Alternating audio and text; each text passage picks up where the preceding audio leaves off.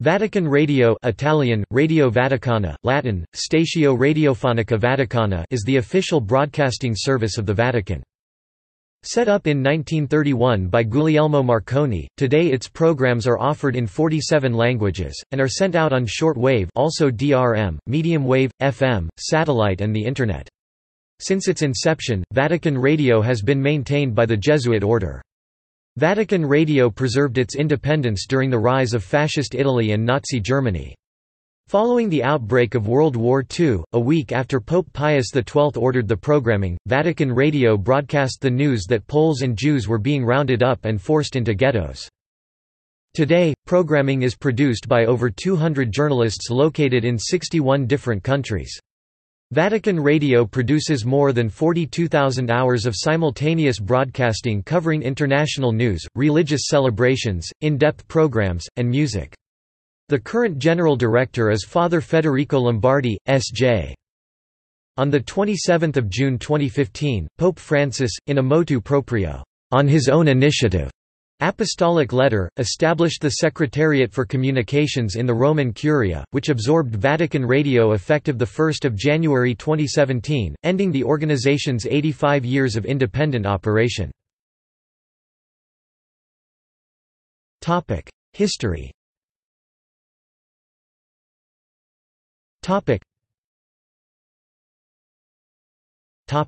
1930s. Vatican Radio began broadcasting with the callsign HVJ on two shortwave frequencies using 10 kilowatts (kW) of power on 12 February 1931, with the pontifical message, Omni Creatora, of Pope Pius XI. Also in attendance was Guglielmo Marconi and Cardinal Eugenio Pacelli, who would become Pope Pius XII. Its first director was physicist Giuseppe Gianfranceschi, who was also the president of the Accademia dei Nuovi Lincei. In 1933, a permanent microwave link was established between the Vatican Palace and the summer residence of the papacy, Castel Gandolfo. In 1936, the International Telecommunication Union (ITU) recognized Vatican Radio as a special case and authorized its broadcasting without any geographical limits.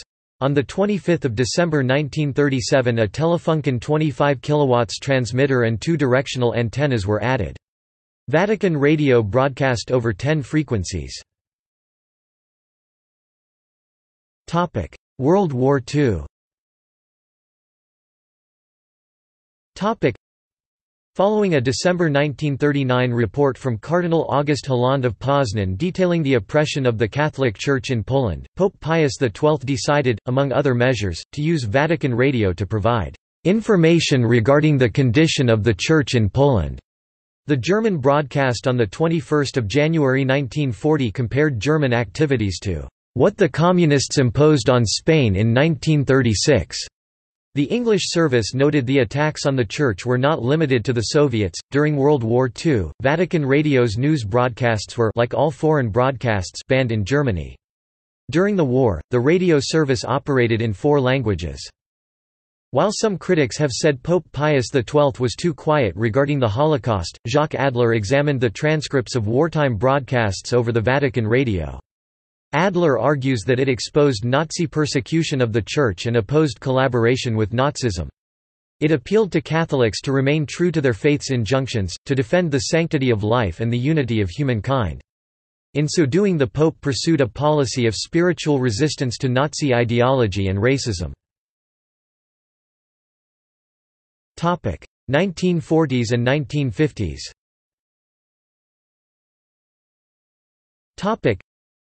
In 1948, services expanded to 18 languages. Because of space purposes, the Holy See acquired a 400-hectare area located 18 km north of Rome at Santa Maria di Galleria (GC), 42 degrees 2 minutes 39 seconds north, 12 degrees 19 minutes 22 seconds east. The Italian Republic granted the site extraterritorial status in 1952. In 1957, a new broadcasting center was placed into operation, with a Philips 100 kW shortwave transmitter, two 10 kW shortwave transmitters, and one 120 kW mediumwave transmitter, with 21 directional and one omnidirectional antenna. The next phase involved two 100 kW transmitters aimed at Africa and Oceania, a 250 kW medium-wave transmitter for Europe, and a 500 kW transmitter for the Far East and Latin America. Radio Vaticana was one of 23 founding broadcasting organizations of the European Broadcasting Union in 1950. 2000s. In the 21st century, Vatican Radio has experimented with digital transmission technologies (DRM, TDAB, TDMB) and has used electronic newsletters, podcasts, and other new technologies to distribute its programming. Vatican Radio and CTV began their own YouTube channel in 2010, operating in 4 languages, and operates 6 Twitter accounts. In May 2009, it was announced that Vatican Radio would begin broadcasting commercial advertisements for the first time in July. The decision was made so as to meet the radio's rising costs, namely €21.4 euros a year. All advertisements would have to meet high moral standards. Vatican Radio stopped transmitting short and medium-wave broadcasts to North America, South America, and Europe on Sunday 1 July 2012. The Vatican Press Office closed Vatican Information Service in August 2012. In 2014, Michael Gannon, from Ireland, became the first person with Down syndrome to work at any Vatican office, which he did as an intern at Vatican Radio. As of 2016, Vatican Radio had a staff of 355 people who produce more than 66 hours of daily programming in 45 languages on air, and 38 languages on the website. Programs are broadcast via short-wave, medium-wave, FM and satellite. Vatican Radio has been losing between €20 and €30 million annually. With its absorption into the Curia's Secretariat for Communications on 1 January 2017, Vatican Radio Director Monsignor Dario Vigano has indicated that he plans to pare down short-wave radio operations and institute cost control measures in the service. Other broadcast operations. On 24 March 2017, Vatican Radio made its final English-language shortwave transmission to Asia after 59 years of service. Vatican Radio's English service for Asia has then continued online. Television.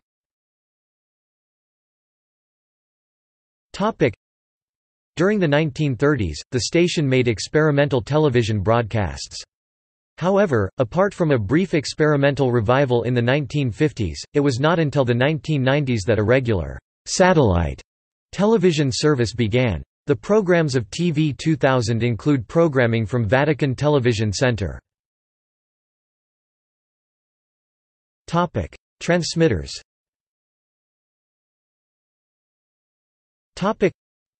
The signals are transmitted from a large shortwave and medium-wave transmission facility for Radio Vatican. The Santa Maria di Galleria transmitter was established in 1957 and it is an extraterritorial area in Italy belonging to the Holy See. Vatican Radio's interval signal is a well-known sound on shortwave radio. The most interesting aerial is the one for the medium-wave frequency 1530 kHz, which consists of 494 meters high-grounded freestanding towers arranged in a square, which carry wires for a medium-wave aerial on horizontal crossbars. The direction of this aerial can be changed.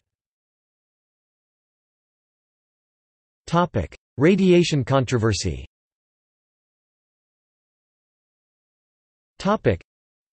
The Santa Maria di Galleria transmitter site is the subject of a dispute between the station and some local residents who claim the non-ionizing radiation from the site has affected their health, and a study by cancer specialist Dr. Andrea Micheli has suggested that electromagnetic radiation from the antennas has caused excess risk of leukemia and lymphomas in children. These claims are not accepted by the station and are not peer-reviewed. See also: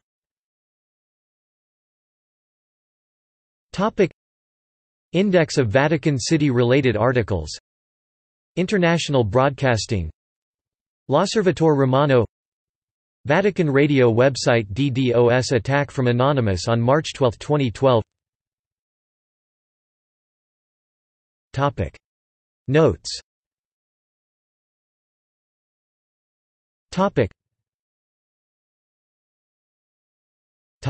References.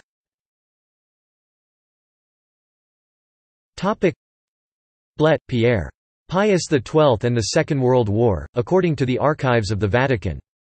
Translated by Lawrence J. Johnson, 1999, Paulist Press.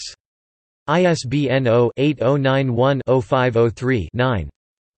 Lavallin, Philippe. The Papacy, an Encyclopedia. Translated by John O'Malley. Routledge, 2002. ISBN 0-415-92228-3. Metelsky, Marilyn J. Vatican Radio, Propagation by the Airwaves, 1995, Praeger ISBN 0-275-94760-2. External links.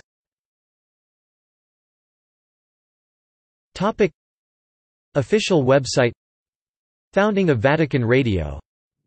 Radio Vatican Towers at Structura in English, in French, in German. Diagram of the Radio Vatican Towers. Diagram of the Radio Vatican Towers. Diagram of the Radio Vatican Towers. Diagram of the Radio Vatican Towers. The Vatican, Spirit and Art of Christian Rome, a book from the Metropolitan Museum of Art Libraries, fully available online as PDF, which contains material on Vatican Radio p. 43–46.